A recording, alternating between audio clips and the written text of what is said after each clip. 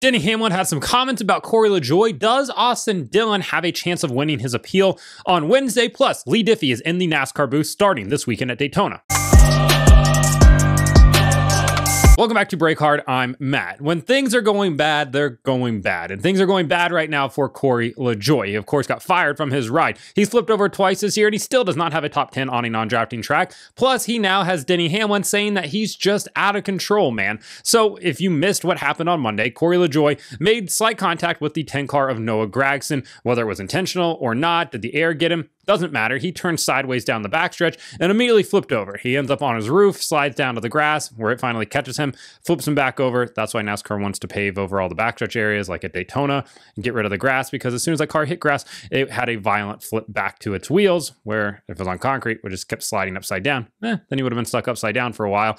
And we've seen how long it can take safety crews to flip those cars back over at times. But for Lajoie, he ends up on his roof. He's sliding. Well, Denny Hamlin was behind him as that accident was happening because, of course, he crashed on Sunday before the race was postponed until Monday. Hamlin's driving along, and out of the left side of the car here, you see the 7 just take flight, land back on his roof and slide. And as Denny's coming around to the front stretch there, he said, Corey Lajoie's just out of control, man. He's his own worst enemy. He says something in between there where like it's kind of inaudible. I can't actually tell what he says, but he says, Corey Lajoie's just out of control, man. He's his own worst enemy.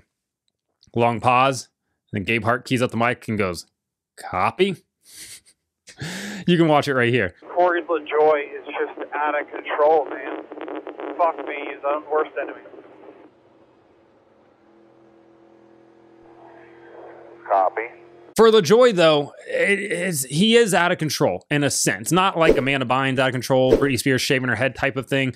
Not even T.O. when he was doing sit-ups in his front yard back when he was playing for the Eagles and doing live hits on ESPN from the driveway. Very bizarre. He's just out of control in the sense that I think he's just trying too hard right now. He just needs to, in a sense, take a step back. There's a lot of heat on him, a lot of focus on him. The internet's constantly coming down on Corey Lajoie. Oh, he's stacking pennies, he's going to be stacking burgers next year. Probably not. He might be stacking trucks, but he's not going to be stacking burgers. So for Lajoie, it just feels like, I'm sure, a lot at once, and he's just not performing. He has his 2 rookie teammates, both pick up top 10s yesterday on non-drafting tracks.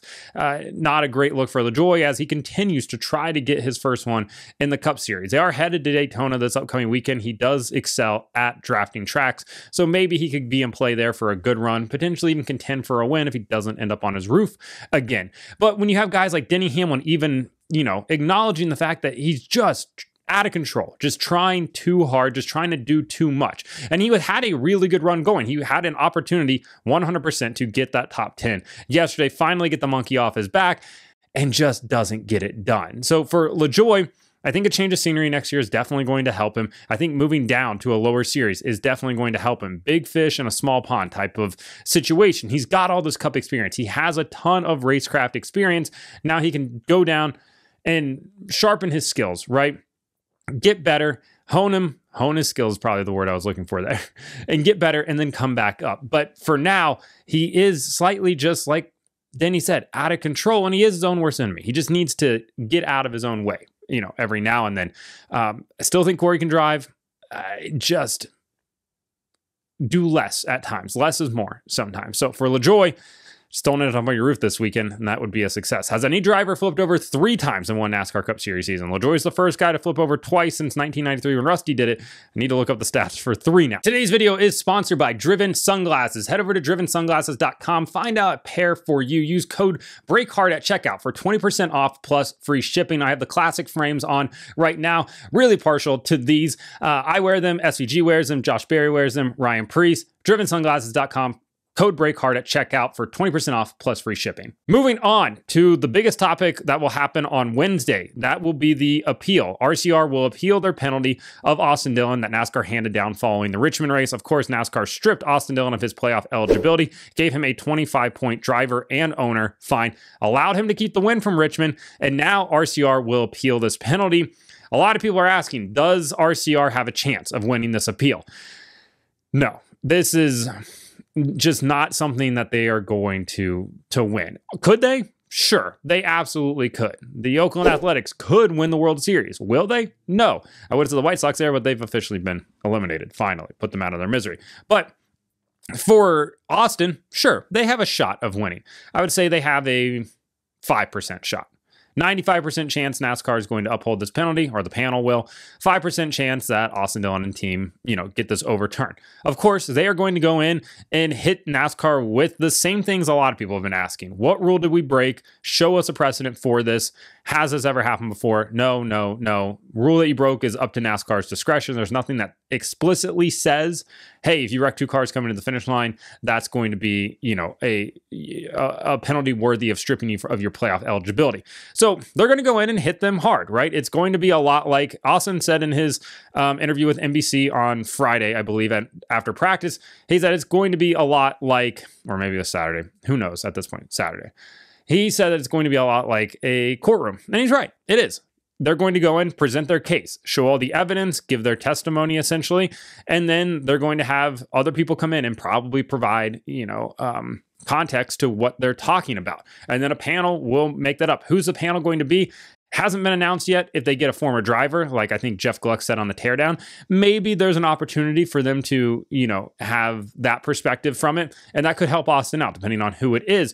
But for the most part, this seems like something that is not going to overturn, especially after NASCAR revamped their penalty panel last year, following all the Hendrick and Colleague penalties that were overturned and things changed. Yeah, NASCAR handed this penalty down. I do not expect it to overturn, but it will certainly be the biggest talking point heading into Thursday. And then this weekend at Daytona, fully expect Austin Dillon to still have to try to win at Daytona and Darlington. Do not expect him to have his playoff eligibility reinstated. So we'll have to wait and see what happens there, but that will happen on Wednesday morning. Moving on to the last topic of the day. Leigh Diffey will be joining the NASCAR Cup Series booth full-time starting this weekend at Daytona through the remainder of the season. Rick Allen's last race calling the Cup Series for NBC, at least for this year, the foreseeable future probably, was on Monday at Michigan. He will move down and be the lead voice of the Xfinity Series. Kevin Lee will become the lead voice of the IndyCar Series for the rest of the year. And for Leigh Diffey, it's a massive get for him, right? He is under contract with NBC through 2025. Expect him to be the voice of NASCAR next year as well. I know there's a lot of fans that are happy about this because people, maybe don't like Rick Allen. He did give us some great meme moments. Aggressive goes around. Aggressive goes around. Problems, playoff implications, yelling at maybe unnecessary times, but he's a consummate professional. Rick Allen is one of the best in the business, and maybe he lost his way a little bit along the way. And I think one thing that hurts NASCAR broadcasters, it's the same voice that we hear essentially for 18 straight weeks and then another 18 straight weeks. And that gets tiring after a while. Certain things start to grate you, and you're listening to them through practice and qualifying, a race, sometimes the Xfinity Series as well. And it's just like, this is just too much of one voice, or one, the multiple voices that we have in the booth between Burton, Letarte, and Allen. That Leigh Diffey is going to bring a new level of excitement, right? He's a consummate professional. He's very good at what he does. He was great on Supercross calls. He's incredible at the Indianapolis 500. He's incredible calling the IndyCar Series. Listen to the final laps of this year's Indianapolis 500. Leigh Diffey did an amazing job calling that. He called the track and field events at the Olympics earlier, just a couple weeks ago, in Paris. Did a great job there. Did he mess up the 100 meters? Yes, he did, but he owned it up in the moment, and people make mistakes. I mean, everybody thought that Jamaica had won it, and then cocky Noah Lyles comes through and wins it by 5/1000ths of a second. It happens. It just happens. Leigh Diffey is really, really good. And I know there's a lot of fans out here that are like, we ain't listening to Lee, L-E-E, not L-E-I-G-H, because that's how Americans spell it, Lee. That's an exact quote from somebody in my TikTok comments. Yeah, he sounds different. He's Australian. He has an accent. He's going to say things like Daytona and stuff like that. Roll with it. It's fine. It's not, anything different than listening to a really heavy Southern accent, which is difficult to understand at times. I know there's people that are going to be upset that they're getting rid of Southern voices. Rick Allen is not from the South. He's very much from the Northeast. But I think this is a good move for NBC, for NASCAR, and it should bring a new level of excitement to the booth. I wish Fox would try something like this, where they kind of move in a different lead announcer. Mike Joy was great. I think his time has maybe passed him up just a little bit, and it would be nice to see them try somebody else out in that role. Not going to for 2025 based off of everything that seems to have been reported. But for NBC, I like the move. I like that they're taking a chance here. So let me know in the comments. What do you think about Denny Hamlin's comments, Austin Dillon's chances of getting his penalty overturned, and Leigh Diffey joining the NBC broadcast this weekend at Daytona? Like and subscribe to the channel. Follow me on TikTok at BreakHard, Instagram, Twitter, and Facebook at BreakHardBlog.